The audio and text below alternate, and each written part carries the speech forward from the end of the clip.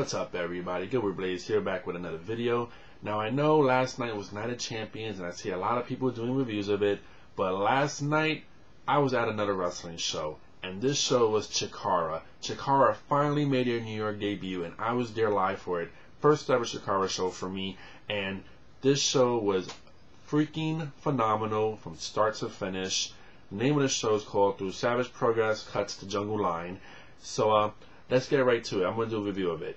Now, CHIKARA is still new to me. I've known about CHIKARA for a couple of years now, but I never really followed their promotion. So I'm still fairly new to it. I'm still trying to get to learn all the people that's involved and how they run the promotion, because their promotion is so different. Like, I noticed right off the bat that they don't really have a singles title. Like, their only singles title is the Young's Lion Cup. But this promotion is really based on like tag team and trios wrestling, which is very unique and interesting. I love it. Now with CHIKARA, I noticed also that you either love it or you hate it. There's a lot of mixed reviews about it. Some people that don't like it, they just pretty much feel like it's too gimmicky, or like it's all about comedy.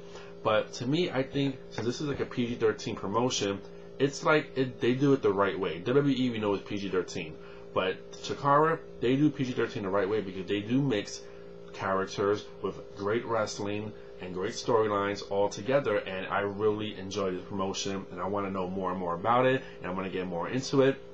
So I went with a special friend of mine's. She's known as a ring mistress on here, otherwise known as Double Miz on here, who's a big Joshi fan. She uploads a lot of Joshi videos, so I got a chance to meet her, and she was great to be around, and very nice girl, and had a great time last night with her.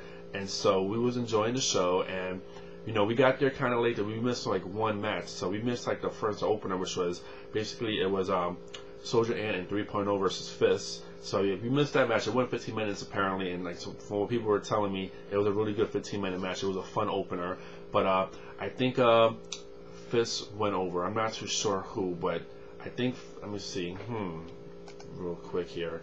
Yeah, F.I.S.T went over by Chuck Taylor opinion Soldier Ant. So I heard that was a good match. I wish I can see it, but I'm definitely going to buy the DVD when it comes out. So the second match is when I got there, and it was Hallowicked versus Ultramantis Black.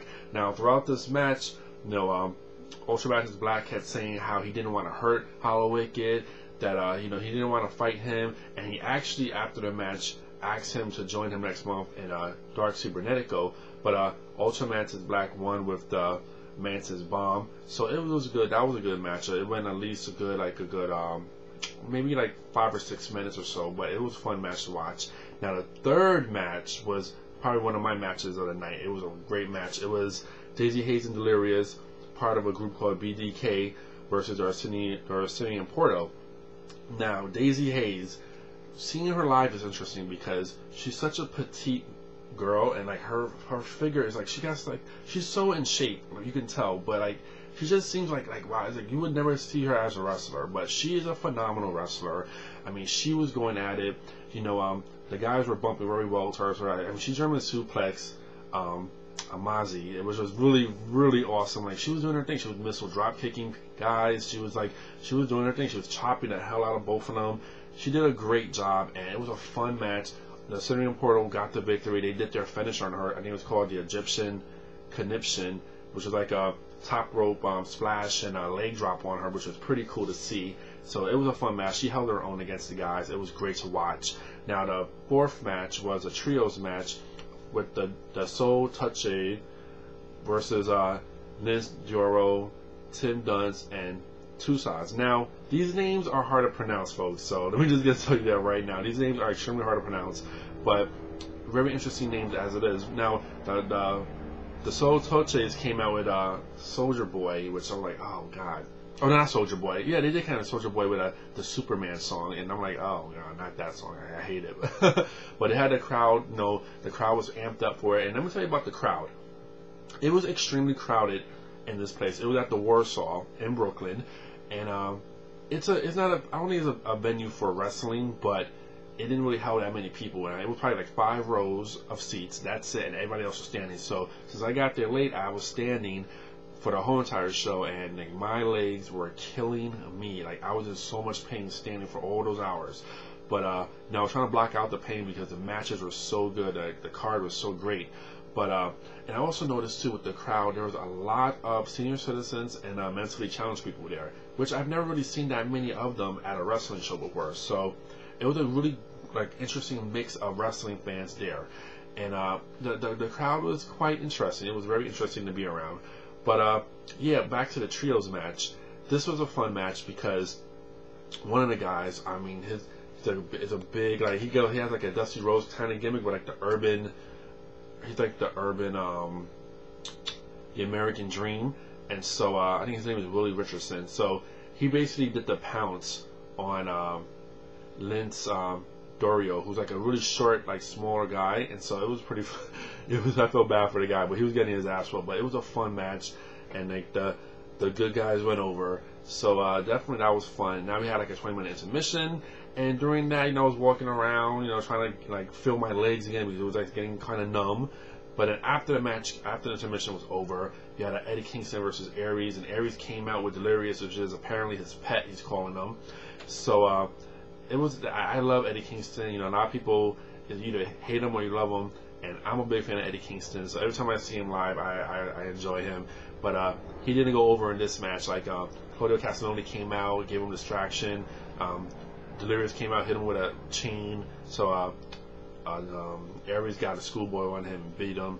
But it was an interesting match. It was fun to watch. And after the match, Kingston went on a rampage. He tried to take a couple of chairs out the audience, tried to throw people. It was funny. It was funny how he was like do like a big temper tantrum. Classic Eddie Kingston there. So next match, you had another trios match. A team of the future is now featuring Equinox, Jigsaw, and Helios, and I guess Equinox is Colin Delaney's brother against the unstable Stigma, Colin Delaney, and Gerard. Now, this was a fun match because had a lot of high spots, and you had a lot of like fast-paced action, and apparently like the whole storyline for this match was, Colin Delaney and Equinox, they weren't on speaking terms. They had like a falling out or whatever. I guess people have been wanting them to get back together, or they've been trying to like get through their differences. But towards the ending of the match, you had I guess it was Delaney, Gerard told Delaney to finish off his brother, and Delaney, Colin Delaney couldn't do that, so he ended up helping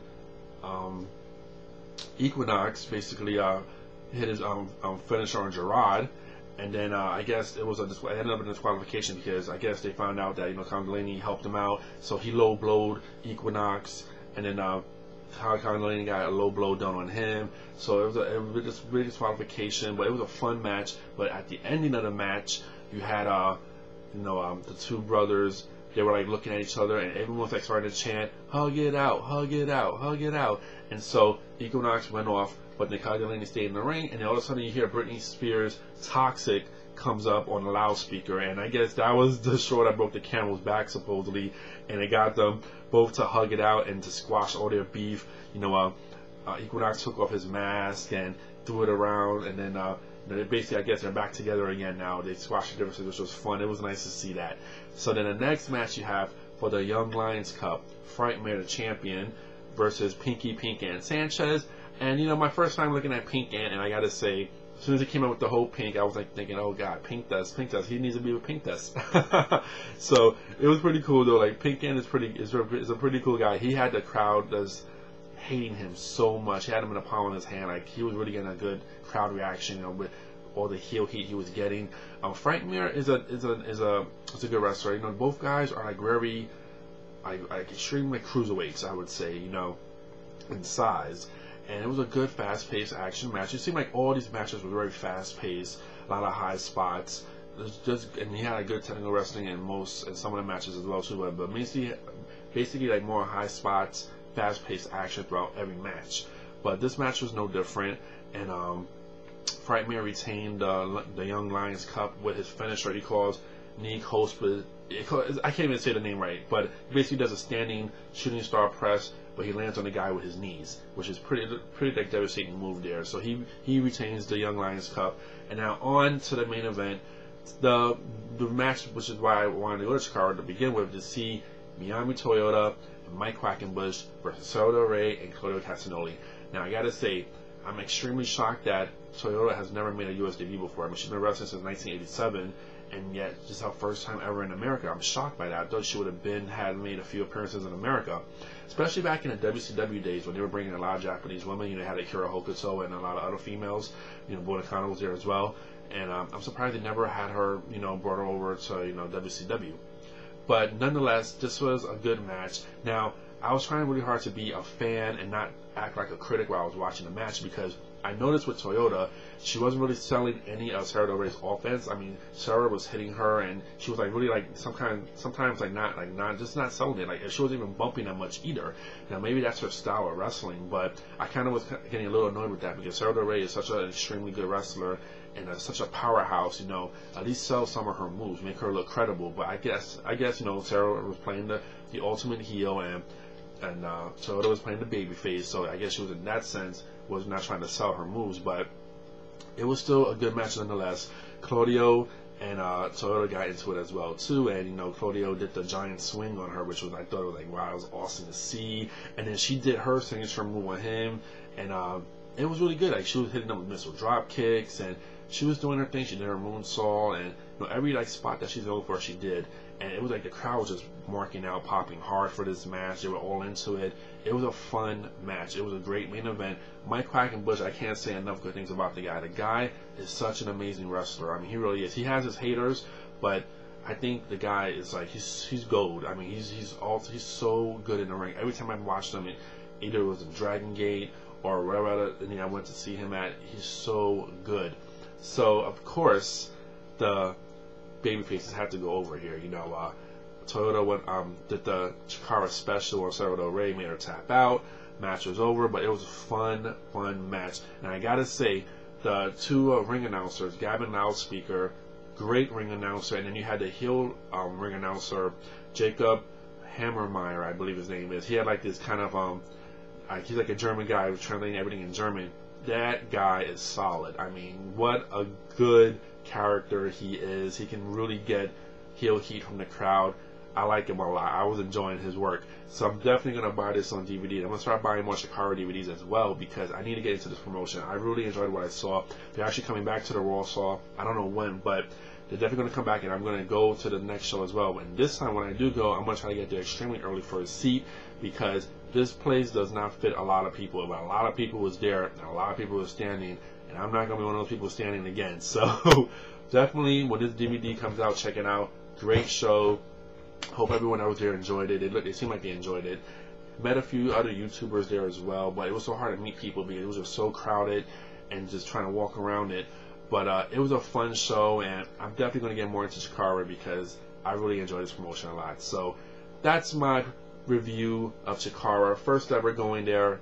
Fun night. I know everybody was watching Night of Champions, but could care less about that. Yeah, I heard Orton won the title. Glad that Daniel Bryan won the title.